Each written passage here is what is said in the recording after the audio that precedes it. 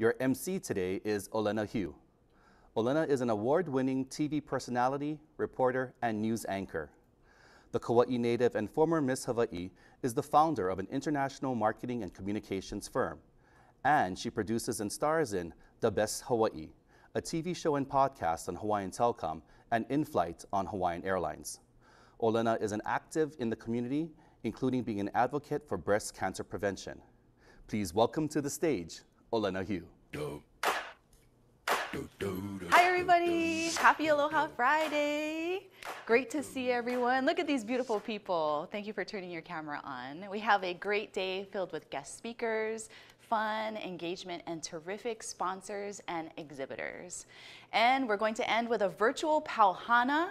We'll have roundtables and networking on the Remo platform where you can video chat with your friends and colleagues. Now this morning we're coming to you live from the Anthology Group office here at Bishop Square. And today our general session speakers will be with us here live in studio as well. We have a great AV crew in studio. Take a look at them. Yay! They are doing a great job and putting this together very well, so thank you guys. So we have virtual producers in Seattle and Chicago, and if at any point in the day you have a problem with your tech, send an email to sherm@shermhawaii.org for an email. Now get out your swag box. I'm going to go over all the wonderful things that you have, and we're going to thank all of our platinum sponsors. And we've got some great swag. As you can see, the theme for this year is HR stands for Honoring Relationships. I love that, don't you? Now we know HR can get kind of hectic, so you can place these items around your workspace to remind you to honor relationships. So if your laptop is getting a lot of use these days, you can do something special for it. Hug it with this Island Energy laptop sleeve. Isn't it beautiful? And as you can see, it says Honoring Relationships right there. Good reminder. Also, being in HR, you might need a moment of Zen. We also have this Ceridian air plant where you can take a deep breath, relax, look at it. You know, it's an air plant, so it might remind you to breathe deeply, take in all that air. On the other hand, when you need the law firm of Torkelson Cats, they'll eat up the lunch of your opponents. That's why they gave you this lunchbox. Super cute, durable. And I also thought that this could also serve as a small cutting board. But here's a look inside. And that is nice and airtight as well. And everybody, do you have your UKG mug? Hold it up for me if you do. I'm watching. There we go. Good job, Christina. All right. Well, it's a great way to remind you that HR stands for Honoring Relationships, and it's nice, good size. You got lots of great ideas today as well, and ProService Hawaii has provided this really cute notebook. And my personal favorite, we've all been talking about this behind the scenes, is we have your straws from UHA for Pauhana time. Now, we couldn't send you any liquor. Sorry about that. But we wanted to send you the straw to help you drink quicker and also to be more environmentally conscious. And yes, it did come with a cleaner as well. So that's great. All right. Now next up, since we are coming to you virtually and you're probably at home, you'll be pretty busy, and we want to thank Fantagio, where you can put this door hanger up to let them know whether or not you're available, or if you're busy, which you're going to be busy for the next couple of hours enjoying this wonderful conference. And if they don't leave you alone, you can throw this Prialto ball at them. And we're going to use this ball, so if you have it, keep it handy in a moment. And last but not least, it's not in your swag box, but it is available at the end of the day after you complete your survey.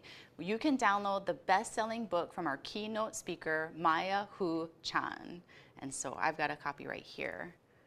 And speaking of Maya, she is here now, and she is ready to kick off our conference. I'm excited. I know you guys are too. So Maya is the founder of Global Leadership Associates, an international management consulting firm with a reputation for excellence in executive coaching, global leadership, inclusion, and cross-cultural management. She's a regular columnist for Inc. magazine and author of the best-selling book, Saving Face: How to Preserve Dignity and Build Trust. This book fits perfectly with our theme of honoring relationships. Today, she will lead us on a journey to discover how the universal concept of face today can transcend workplace dynamic beyond culture, geography, and technology. Born and raised in Taiwan, Maya was an anchor for the China Broadcasting Company, then earned a master's from the University of Pennsylvania. She lives in San Diego with her husband and 3 children. When Maya first came to the US, she used her Chinese name, Hu Meng Zheng. But most Americans, rather than trying to learn it, just ignored her. You can imagine how alone and isolated she also felt. So she changed her name to Maya. After that, people started to acknowledge her existence. She wrote recently, quote, "I'm glad I adopted the name Maya, which means life is a dream. However, I still keep Men Zheng as my middle name, and I appreciate it when people learn my Chinese name and honor my heritage." At this time, please welcome our keynote speaker, Hu Meng Zheng, also known as Maya Hu Chan. Thank you. Wow, this is the first time actually people introduce me using my Chinese name. Thank you, and you pronounce it perfectly, Elena. Thank you. Thank you. Aloha, everybody. Really excited to be here. I want you to meet Zhang. Zhang is a global manager working for a global supply chain company. He told me about this incident that happened recently, that a few weeks ago, he sent an email to his global team member. He actually he manages this global team. They're located in the US and Asia and Europe, all over the world. So he sent this email to his direct report in Japan. And the email was very simple, that he actually asked his team member to accomplish this one task at a certain specific time. So he sent this email out and asked the team member to respond and to confirm everything. 24 hours later, he got this email back. Just 2 words in the email: "No way." Well, Zhang was not impressed. In fact, he was annoyed and upset.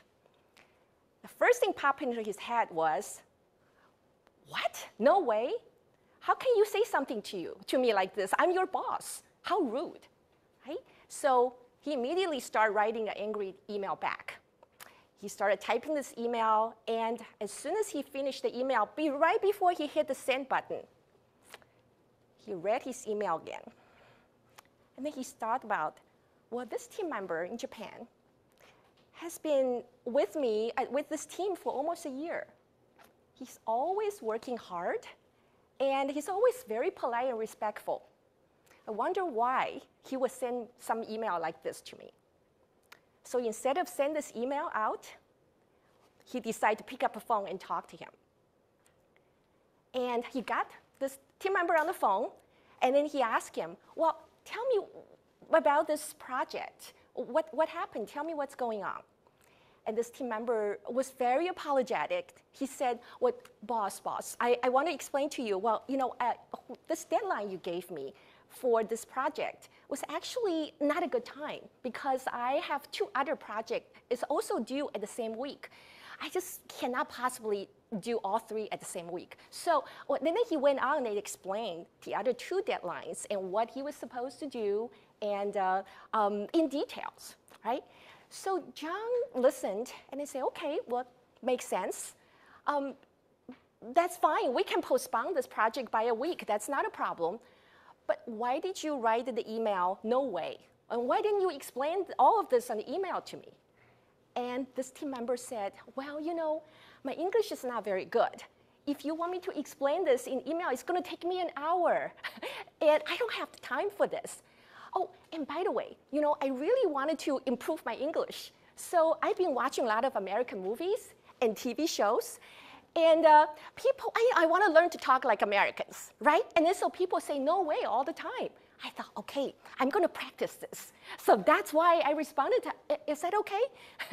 And Zhang, of course, then explained to him why "no way" is not appropriate in the business communication.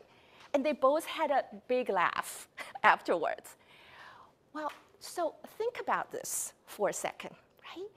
What happened if John didn't stop and think about this before he sent this email? Or actually, what happened if he actually sent the email out? What would happen to his relationship with this team member? Okay?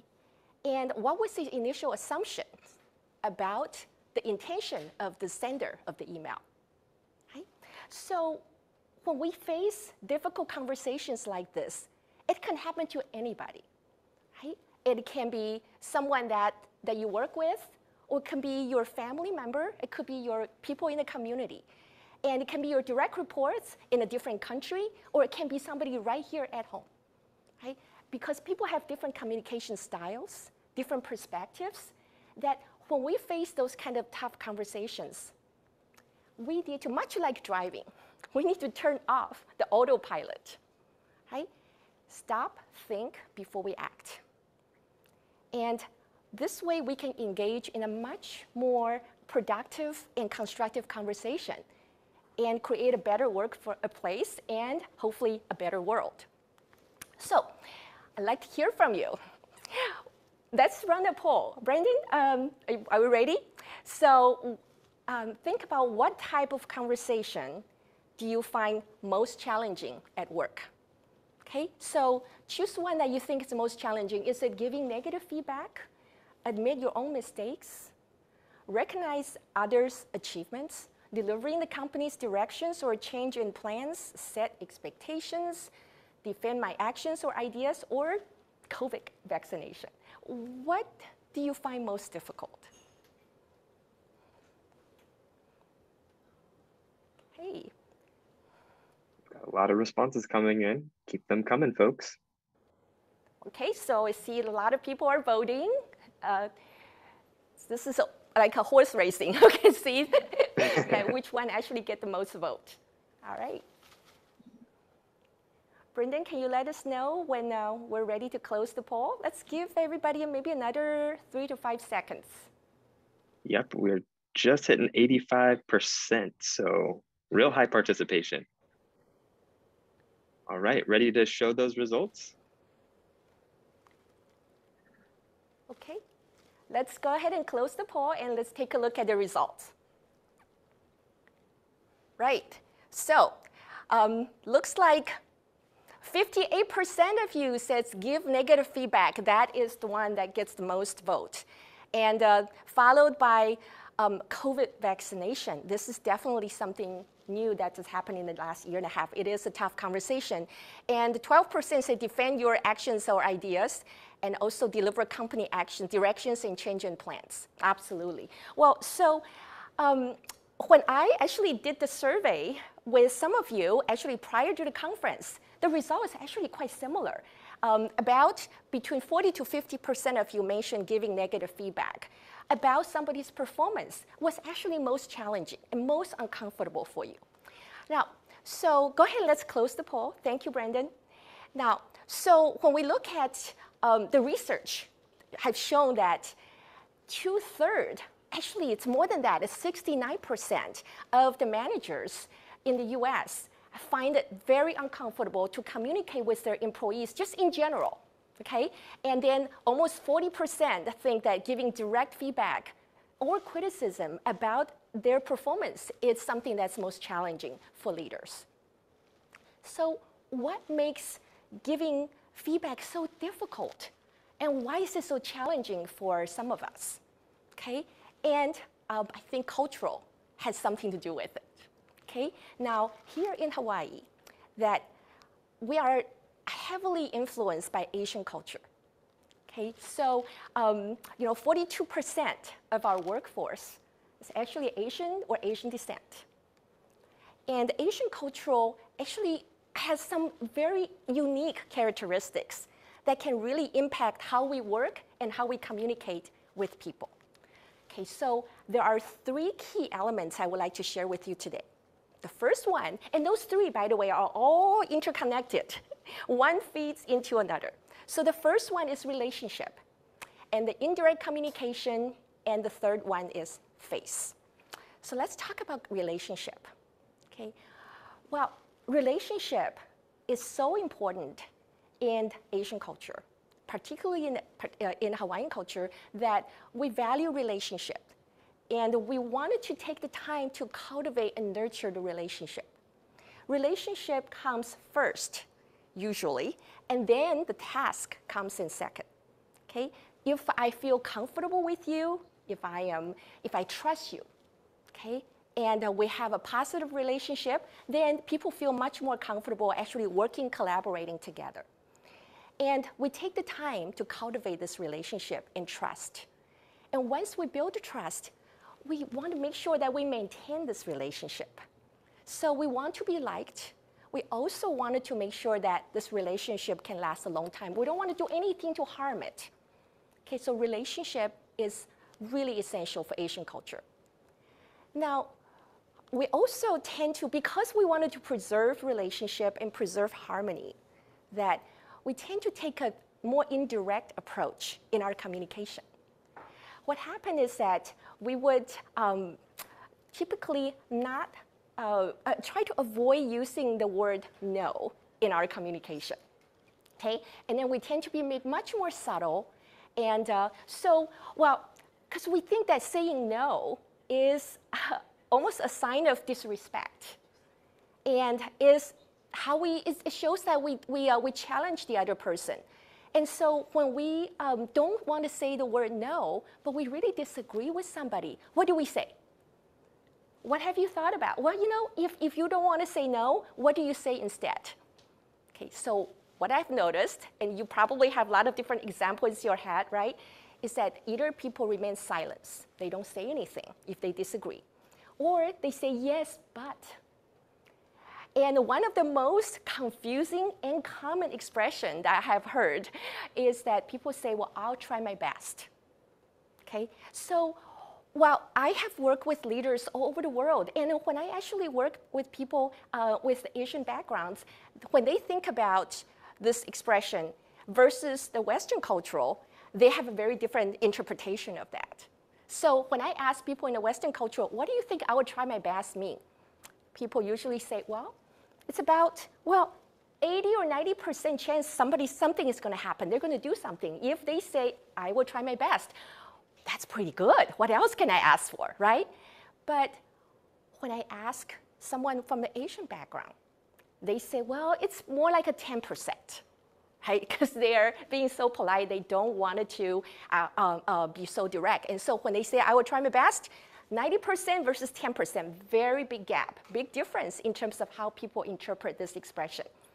Recently, my colleague from Malaysia told me that we have a saying that today is not a good day to say yes. So what does that mean? If today is not a good day to say yes, then I guess it's a no, right? But they won't use the word no. So indirect communication is a very common a way of communicating with the Asian background. Now, the third key element is face. So let's talk about face. What is face? Face represents a person's self-esteem, self-worth, identity, reputation, pride, and dignity. That's a lot, right?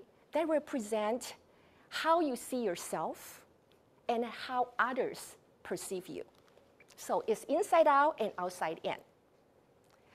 Face is a universal concept that goes beyond its origin of Asia. So when we think about face, it really permeates all the social and business interactions. Okay, and well, face is actually the social currency in today's world. So what do I mean by that? Right? The more face you have, the easier and faster you can get things done. Okay, so well, imagine that you are building a supply of face, okay, with someone by continuously making deposit in this relationship account. Okay, you keep your promise, you build trust, you show appreciation and gratitude towards the other person, you listen to them, you demonstrate empathy, you put yourself in their shoes, okay, and you provide feedback in a way that doesn't cause them to lose face. Okay? And you continuously making that deposit in your daily interaction with this person. Okay? And when someday that you are actually need to make a withdrawal, okay, you need to provide a negative feedback to this person, that the relationships can still be saved if you have enough deposit in this bank account. I like to call this overdraft protection. Now, so there are 3 key concepts of face. Okay, the first one is about honoring face. So what is honoring face? Honoring face is that you take actions to show respect, admiration for the other person.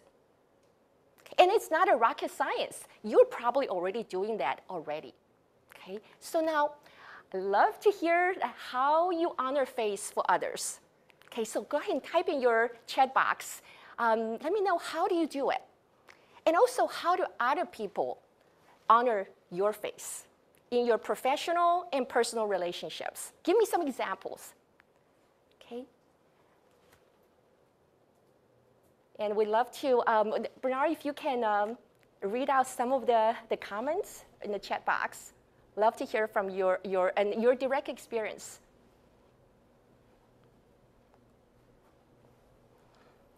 We have a couple of things coming in. Being authentic and listen. Taking time to listen and understand their perspective. Asking for opinions, asking for feedback rather than telling and giving orders. Right. I love that. Absolutely. Listening sounds like a really important element, right? And listening is how you demonstrate you respect the other person. Their opinion matters.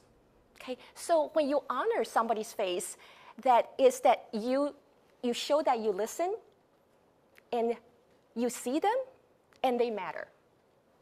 Okay, one of my favorite quote is from Maya Angelou. She said that people will forget what you did. People will forget what you said, but people will never forget how you make them feel. Okay, so that's honoring face. Now the second concept is losing face, and that's something we wanted to avoid. Okay, so losing face describes conditions that people feel devalued, unappreciated, disrespected, or even humiliated. So I have, as you know, I grew up in Taiwan. And when I grew up, my parents and teachers often quote this ancient proverb, Chinese proverb, 覆水难收. The translation is that spilled water is hard to regain. Okay, so imagine that you accidentally knock over a glass of water on the table. Now you spill water all over the floor. Okay? How hard is it to put it all back in the glass? Nearly impossible, right? Now, even if you manage to put some back in the glass, do you still want to drink it? I don't think so. Right? So this proverb reminds us that whatever is said and done, you just can't take it back. Just like spilled water is hard to regain, you can't take it back. So when we cause somebody to lose face, that you can provoke a wide range of negative emotions, such as fear, humiliation, frustration, and all kinds of emotions. Now, when people feel that they lost face, this can directly impact how they perform and how much they are engaged at work, how much they actually share their ideas at meetings, and how often they speak up, and even impact how long they stay with the company. Okay? And people may not actually say, oh, I lost face at work. They may not actually use this phrase, but you hear people say this all the time. You know, my boss doesn't appreciate what I do. Or, you know, the other people don't really care what I say, and my opinion is not heard. Or I'm not invited to some of the important meetings. I don't know what's going on. So when you hear those kind of expressions, that often means that people feel they're not being included and they're trying to fit in, but they don't really belong. Okay? And sometimes we can cause people to lose face unintentionally. Okay? For example, sometimes we may give feedback to somebody in public without thinking if this is the right place and right time for me to provide this negative feedback. Or sometimes that we can criticize or disagree or challenge somebody in public, or we crack insensitive jokes. We put somebody down in a very subtle way. All of those microaggressions can cause people to lose faith that you didn't mean it, okay? But the impact is really negative for the other person. Now, so, respect and job performance are directly linked. Now, this research from McKinsey, they did a research for 800 managers in 17 different industries to understand what does the respect have to do with job performance. The research result shows that nearly half of those who feel like they're being treated poorly deliberately decrease their time at work. Nearly half of them. 38% said they intentionally decrease the quality of their work. 66%, two-thirds of them, said that their performance actually gotten worse. And this is scary. 80% said that their commitment to the organization has declined. They're more likely to leave the company because they don't feel respected. Okay? So now, that takes us to the third concept of face, is saving face. Saving face is the authentic and intentional act of turning a situation around that potentially can be embarrassing or damaging to the other person. And we take the action to turn things around to prevent the loss of respect and dignity so that everybody will turn out to feel like there's a positive outcome and preserve dignity for everybody involved. So let me give you an example, a true story. Okay. Now, Jeff is a finance director for an international investment bank. Now, he is facing a big crisis. Under his watch, now he actually designed and deployed a cash flow process and system that allowed a frontline employee to steal $100,000 in an 8-month period. So when this happened, John felt personally responsible for this, but also personally victimized. Okay, and this topic was actually discussed not only at the security meetings in the company, but also the rumors spread all over the company. Everybody knew about it. Okay, so it's a pretty big deal, and also it's a good example of losing face big time. So the company's COO decided to meet with Jeff and his team. And for days, that you can tell, Jeff lost weight. He couldn't sleep for days. He even developed this rash all over his face. He was so anxious and so nervous and stressed out. Okay? And so at the day of the meeting, Jeff and his team sit at the conference room waiting for the COO to arrive. And the COO walked in. He broke the tension with just one sentence. He said, "I don't care about the theft." And then he continued. He said, "Theft is unavoidable, whether you're running a hot dog stand or a multinational company. Our company is insured, so we will be made whole. And I only want to know that you're going to review the process and fix it. And from where I can see, or from what I can see, you're well on your way, Jeff." So Jeff's demeanor completely brightened, immediately changed. You can tell physically, his physical reaction, his facial expression, he was completely relaxed and feel relieved. And then at the same time, he refocuses energy with his team for the rest of the meeting, focusing on solving the problem and move forward. And then he went back to work with this renewed energy. The COO had saved his face. So how did the COO do it? So he was kind and firm at the same time. He created psychological safety, yet still holding Jeff accountable. He didn't let him off the hook, right?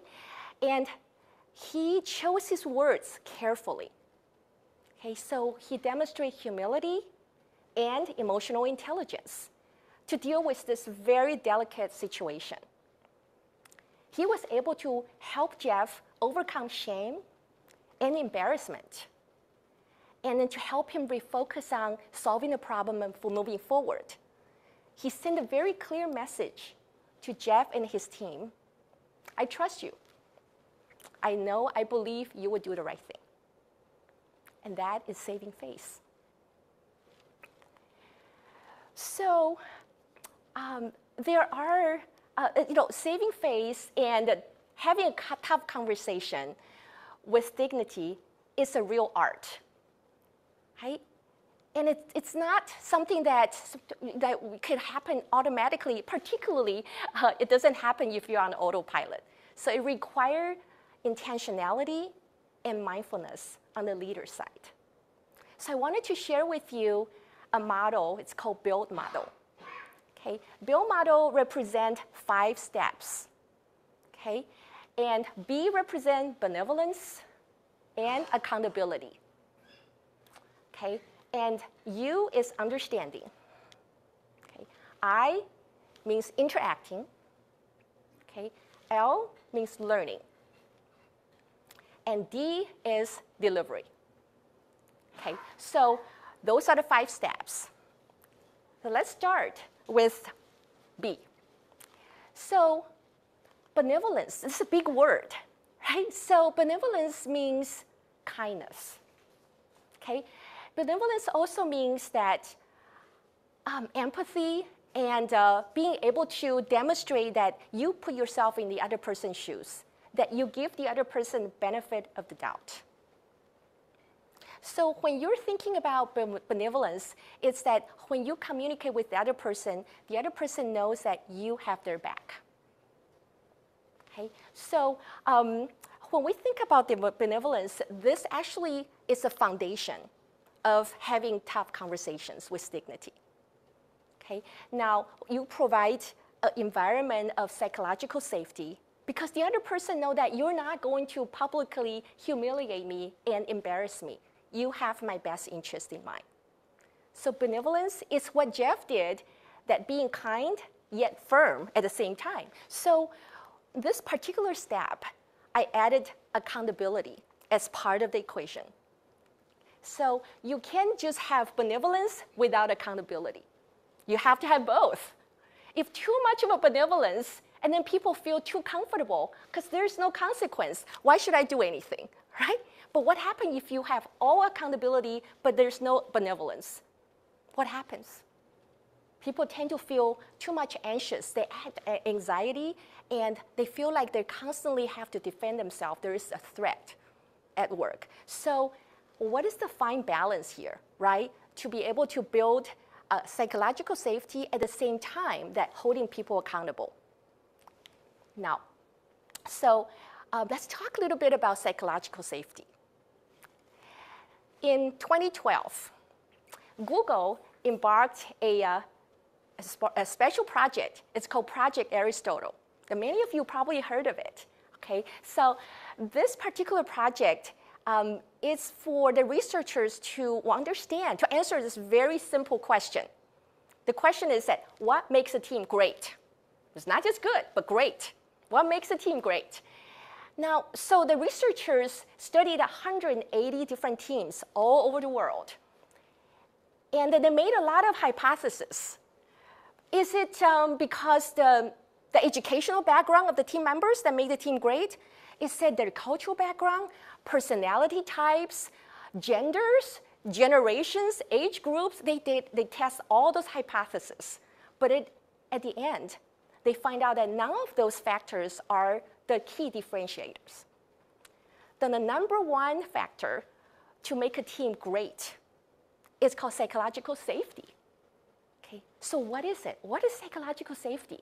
It's a shared belief held by members of the team that the team is safe for interpersonal risk-taking. And so psychological safety is a sense of confidence that the team will not embarrass, reject, or punish somebody for speaking up. So they feel safe in the team environment. So when you think about psychological safety, you may ask, well, so Maya, what is the behavior, right? How do you know that, what kind of behavior do we need to demonstrate to build this culture of psychological safety? So Google's research team identified 2 very specific behaviors. The first behavior has to do with conversation turn-taking. So what that means is that when you're in a team meeting or team environment, that every team member take about roughly equal amount of time to speak. So you don't have 1 or 2 people that just dominate a conversation, okay? And then the rest kind of just listen and be quiet. So everybody have a roughly same amount of time to speak and share their thoughts. And at the same time, at the end of the meeting, people feel like they have said what they want to say. Nobody hold back. Okay, so that's the first factor. Behavior is conversation turn-taking. The second behavior is called the high social sensitivity. Okay, so people at the team, at a very high-performing team, they pay attention to their team members. Okay, they watch verbal, non-verbal cues of their team members. Whatever they say, and then they watch for the reactions. So they're very, very much tuned in to the team members' reactions and their psychological expression and feelings about how they react to certain comments. So those social sensitivity has to do with empathy, okay? And then also the first part about conversational turn-taking is all about how they communicate with each other. Okay, so now psychological safety is so important when it comes to having tough conversations with dignity. Okay, that's the foundation, that's the backdrop that for people to be able to really truly open up and listen to feedback. What happens when you don't feel safe? Okay, typically we all heard there are 3 typical reactions, right? They either fight or flight or freeze. So one of the most common reactions in a workplace is actually the third one, freeze. So when people don't feel safe, they stop talking altogether. They become very quiet, they become more reserved, and sometimes they even disengage and checked out. Okay? And this can be very damaging in a team environment because people are not fully engaged in making the contribution for the team's success. And it's all because they don't feel safe to speak up. So on the other side, what happens when you feel safe? It's a completely different picture, right? When people feel safe, they tend to laugh more. They will crack more jokes, they use humor more, and they listen to each other. They feel they're being heard, okay? And they're more relaxed. And also, when people feel safe, that there is a very different way that people will show up at work. When people feel safe, they tend to take more risk, okay? And then they also tend to be more productive. They're more creative, and they're more innovative because they're so relaxed that ideas can flow so that they focus more their energy on how to solve the problem, how to accomplish our work goals and the team goals, rather than self-protection. Okay? So that's a big difference between someone in a psychologically safe environment versus unsafe. All right, so now, that's the first step, benevolence and accountability. Now, the second step is understanding. Okay?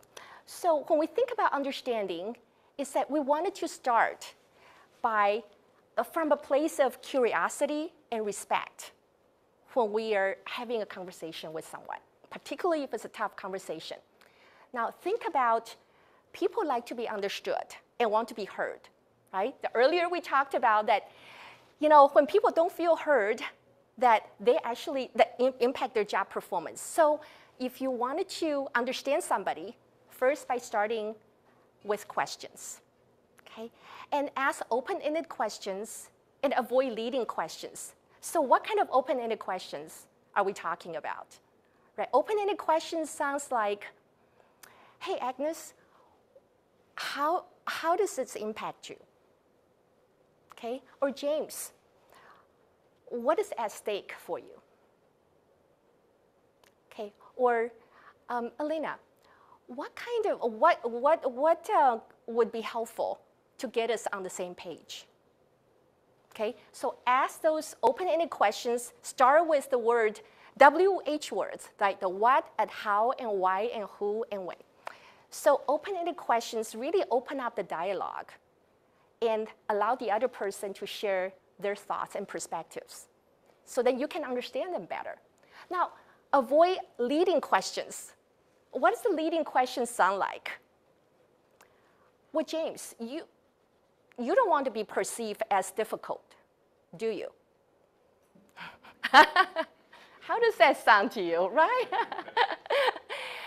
A client of mine recently shared with me that her boss says something to her like this. Well, Jenny, you don't want to fail, do you? What kind of question is that, right? And so avoid leading questions and really think about what kind of question that can create psychological safety and then truly invite the other person to share with you so you can build better understanding. Now, after you ask the question, what do you do next? You got to listen, right? So I'm always reminded of this Chinese character, Ting. It means listening. Okay, look at this character here. It's a very complicated. This is a traditional Chinese character that has many different parts. But this listening, this word, shows that in order to listen well, you have to use 1 ear, 10 eyes, and 1 heart. You have to listen with your whole being, right? Not just with your ears. So 1 ear, 10 eyes, 1 heart. So listen with all of those. You pay full attention, be fully present. And that is truly listen. Now, so that's the second step about understanding. Now, let's do another poll, Brandon. If you can launch this poll here. So everybody, take a guess. What percentage of employees think their opinions matter at work? Is it 10%, 30%, 50%, or 75%?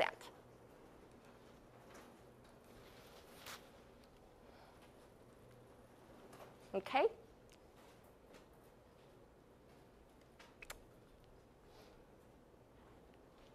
Okay, so I see that many of you are voting, and we definitely have a clear winner here. So I'm going to give you another 3 seconds to cast your vote.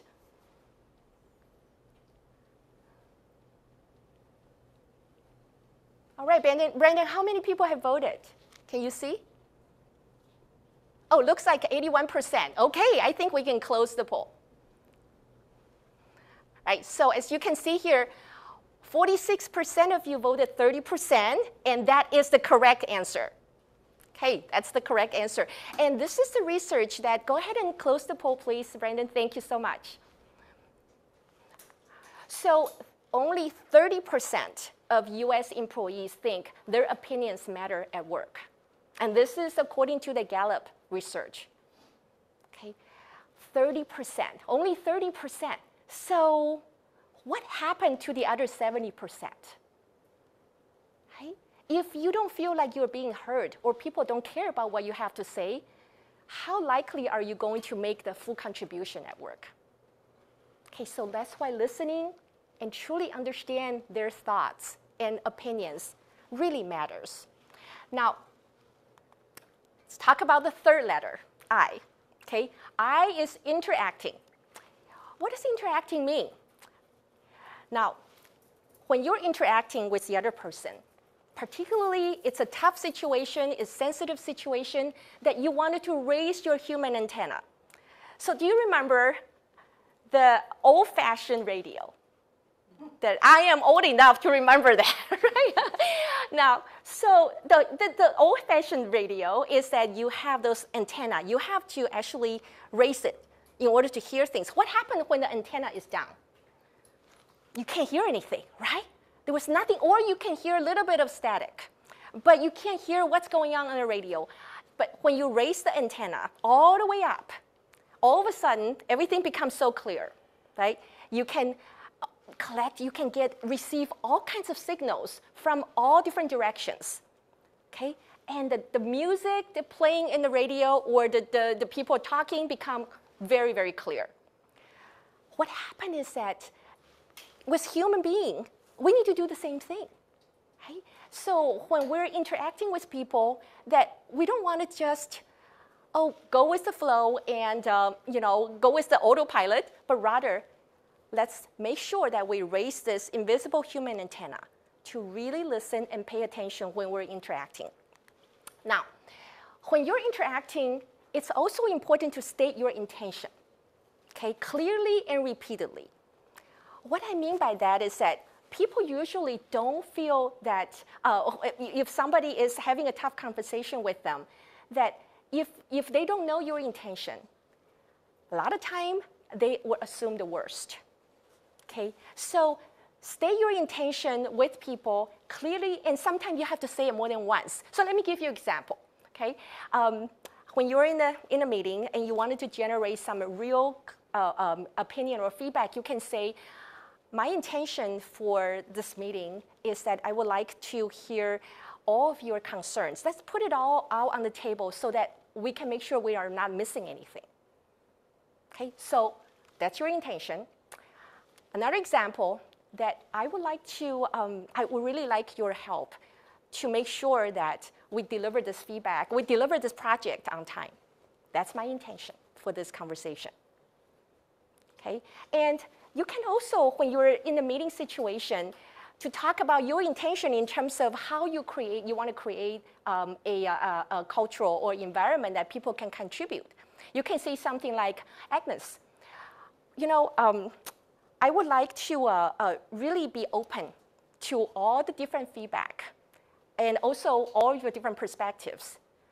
So if I slipped, would you remind me? Okay, so you state your intention clearly and repeatedly. And people don't have to guess, why are we having this conversation? Okay, now, the third point is to learn your ABCD. So what does that mean? Now, A means avoid. Avoid those three things when you're in a tough conversation. Avoid blame, avoid contempt, avoid defensiveness. That's BCD. Okay, let me repeat. Avoid blame, contempt, defensiveness. So it's very easy to fall into the trap of blaming people or pointing fingers when it comes to a tough situation that things are not going well. If you started to realize that you are actually demonstrating one of those behaviors, okay, quickly refocus yourself into focusing on moving the conversation forward and focus on the future. Now, and also work with your team to review those behaviors to help people kind of get on the same page to say, let's make sure that we avoid those behaviors so that we can hold each other accountable. So we will have a productive, constructive conversation. Now let's move on to L, learning. Okay, so learning has to do with two things. Okay, there's a Zen master once said that in a beginner's mind, there are many possibilities. But in an expert's mind, what happened? There is none. So always keep a beginner's mind when we're having a conversation, a tough conversation with someone, to think about, what do I not know? And we don't know what we don't know. Okay? And sometimes that's a really good place to start. So have a beginner's mind and continue to learn, and also take a helicopter view. Okay? What I mean by that is that let's play a mental trick to think about, if I'm on the helicopter watching this whole situation, whether it's a conflict or it's a dilemma. What do I see from the helicopter view? Okay? I'm no longer involved in the situation. I can be more objective, and I can see the dynamics of the different players, the stakeholders, and also I have a much bigger perspective of what's happening, and I can learn better.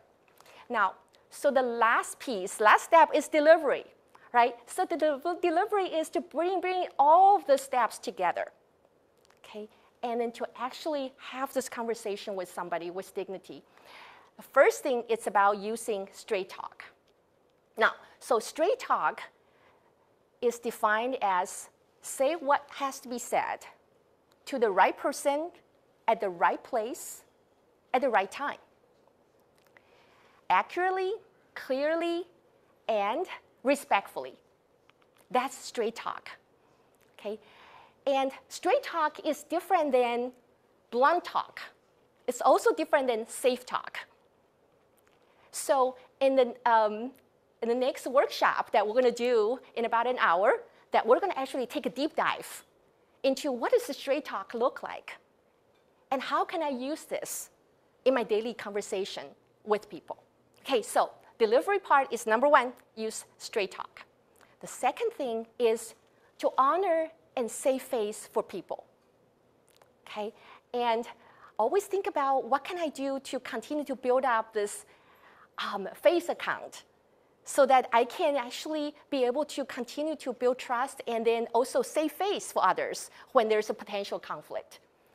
And remember, HR means honoring relationships, right? And then so when you're making the delivery of those conversations, to continue to have those mindset.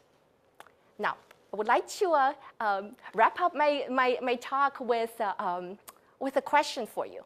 Okay, so have you all heard of the golden rule? What is the golden rule? Golden rule is that you treat others as you would like to be treated, right? Now, I would like to take it up a notch when it comes to dealing with tough situations. Okay, so I call that platinum rule. And there's only one word difference. What is the difference here? Platinum rule is treat others as they would like to be treated. Okay. Thank you very much. Now, I would love to hear some questions if we have a few minutes left. Any questions that, please feel free to type in the chat box. And Bernard, you'll be able to read the questions and love to hear your thoughts.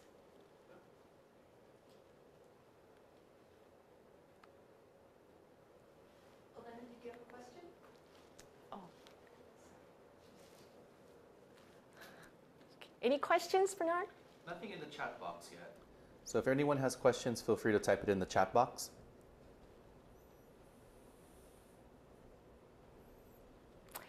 Yes, absolutely. Lorraine, we have actually some live audience here in the group. So yes, Lorraine. Good morning, and thank you so much.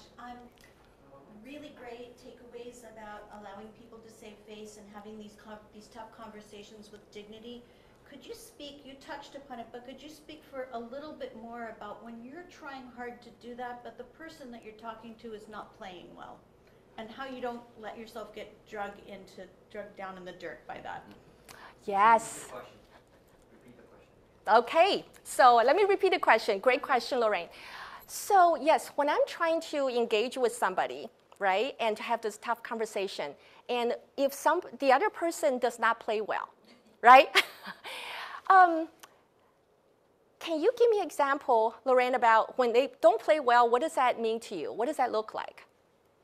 What does it look like? Gosh, it's hard. I think what happens is that I personally will, if the person repeatedly continues to be on the attack and rude and not being respectful of me, I lose my patience and I risk devolving into then not behaving well myself. Yes, absolutely. So the other person continue to demonstrate aggression, for example, Yes. or they perhaps shut down. And it's just we're not really engaging in this conversation. What do you do, right? Now, I would say go back to, and this kind of situation can happen when people either feel unsafe that they need to defend themselves, they need to defend their positions, or they feel like they were right? And they really wanted to make a point of that. So going back to the build model, okay, and then to think about what is happening from their point of view. Because sometimes that people really want to be heard. They don't feel that they're being understood. So being able to ask some of the open-ended questions. And when we truly listen deeply, okay, and people will feel less of a need to fight you. Okay, so ask them, hear them out. Say, oh, so what does that feel like for you? Okay, and please share your perspective. And then once you listen to it, here's a very important technique that I actually have learned over the years as executive coach, is to actually mirroring back to what they're saying so that the other person feel like they're being heard. So some of the key words that you can repeat back to the other person, and then to help them see that what are some of the things that they really truly feel it's important, and then repeat back some of the key words. And don't paraphrase, to actually use those words. Right? And then so hopefully they will be able to relax and then kind of being able to engage with you in a conversation that actually can move the conversation forward. Okay? Yeah, you're very welcome. And I've had a couple more questions come in. Excellent. So one of them, once you lose face, how can you work to regain it? Yeah, that's a tough one, right? When you knock over a glass of water, water spill over, it's hard to put it all back.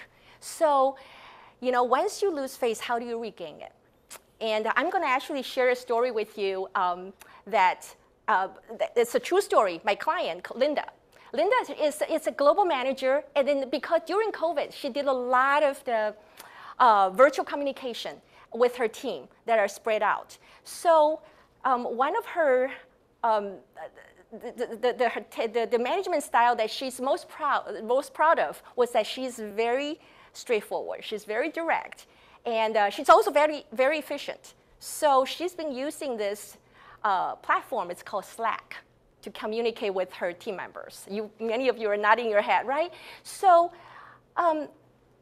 first she was using that to share information and project deadlines, and then after a while, she started to provide feedback on Slack. And then so people start to read all this direct feedback about certain team members. They're missing their deadlines, and something was wrong with the report. And all of a sudden, her team start to disengage. They're not sharing their ideas, and they're not speaking up. Okay, so when I started working with her, that I did a 360 interview to find out what's happening. The team performance has actually tanked. So the feedback came back that people were feeling unsafe. Okay, they feel like when they read those feedback, even though it's not directly towards themselves, they saw other team members being criticized, and they mentally made a note for themselves. It's like, I don't want to be in that shoes. So they start to protect themselves. And so as soon as I shared that with Linda, Linda realized that this is actually her blind spot, that she didn't mean to cause people to lose face, but that was unintended consequence. So that she started immediately change the way she operate and communicate with her team members. And she started take negative feedback offline, and she has more one-on-ones with her team members to build trust. Okay? And then she also apologized to people about some of the things that she said or did. And then so over time, that it takes time. Once the question is that once you cause somebody to lose face, it's very hard to rebuild. It takes a long time to get it all back. Okay? So she continued to work at that consistently and diligently.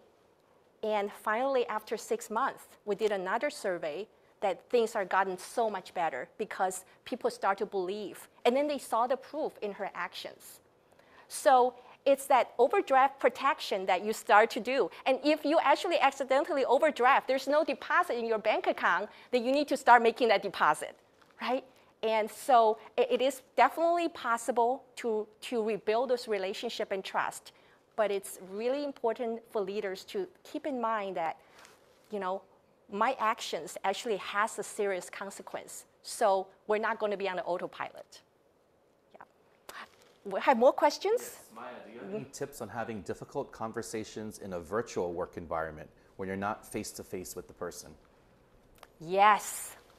Actually, as quite a few leaders, we have all been in a virtual environment, particularly in the last year and a half, close to 2 years now, right? And it is hard to build connections and relationship and trust in a virtual environment. So I have 2 suggestions, okay, and they seem to work quite well in a virtual environment. Number 1 is that have more one-on-ones, more frequent contact with your team members. Even you can't see them face to face because you don't have those water cooler conversations anymore, right? And you miss those opportunities. So make a point to connect with people, and it doesn't have to be all about work, okay? You can either text them or just to check in with them to say how you're doing. If you have heard that somebody in the family got sick or they're not feeling well or something is going on, just simply check in with them and touch base with them or have more one-on-ones with people. And leaders take the initiative to reach out to their team members and then to start having those frequent touch points. They tend to build much stronger trust with people. So frequency of the connection, of the contact is more important than the duration. So you don't have to schedule an hour-long meeting once a month with your employees if you have frequent checkpoints with them. And just continue to reach out and make those connections, okay? And another thing that many leaders share with me is that because we're on the Zoom so much, that you lose those, in the past when people meet face-to-face, that at the first 5 minutes, usually is sort of, hey, what'd you do last weekend? Hey, let's talk about the ball game. Well, what happened? And how was your vacation? People check in with each other and crack jokes and before the actual meeting starts. But people notice that during the Zoom meetings, usually as soon as the people log in, they start talking business. So this gives people very little time to really make that connection.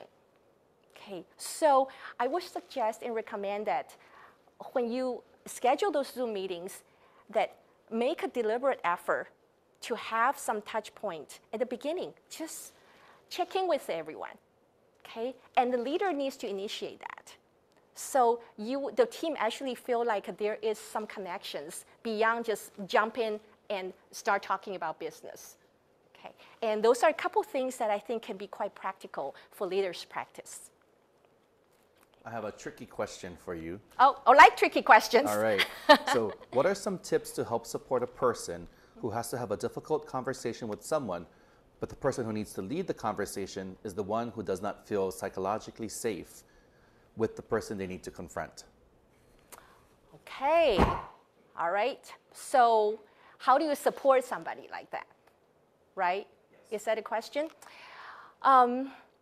Actually, as an executive coach, I have to do this a lot as the coach to help my client.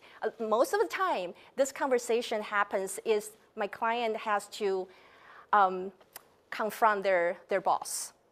A lot of times, they don't feel comfortable to have those direct conversations, okay? And so typically, when this kind of situation happens, you can't just wing it. Okay, it does require a lot of preparation. I like to think about there are 2 things, 2 P's that you can support somebody. And then also, if you are the person that needs to deliver a tough conversation and something that you can do for yourself, 2 P's. The first P is prepare. Second P is practice. Okay, so prepare is that take out a piece of paper to really ask yourself this question. Number 1, what is my goal of this conversation?